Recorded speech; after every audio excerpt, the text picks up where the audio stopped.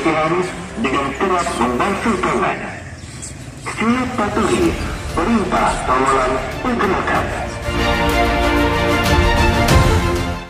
Jaga jarak sosial puan-puan sekurang-kurangnya 1 meter.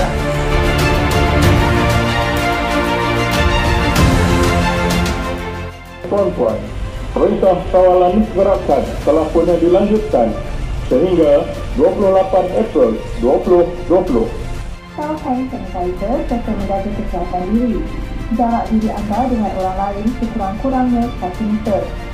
Untuk makluman anda, daerah Pekan telah mencatatkan lebih kecil sehingga hari ini.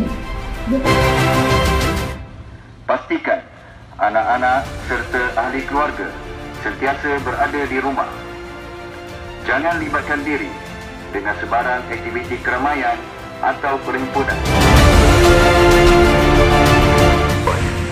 Sepanjang tempoh Perintah Kawalan Pergerakan, puan-puan diwajibkan berada di dalam rumah. Semasa membeli barang keperluan atau berada di tempat awam, jaga jarak sosial puan-puan sekurang-kurangnya 1 meter. Semasa membeli barang keperluan atau berada di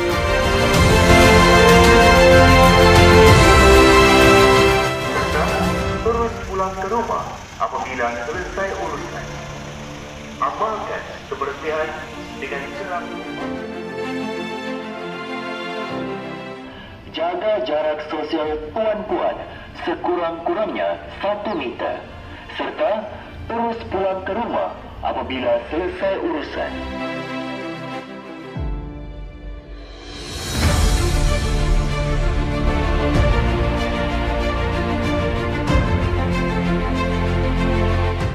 Iaitu penjara maksimum selama 6 bulan dan kampung sebanyak RM1,000. Selamat pagi. Untuk makluman penduduk Japen Highland, Perintah Kawalan Pergerakan Fasa 2 telah bermula 6 bulan dan kampung sebanyak RM1,000.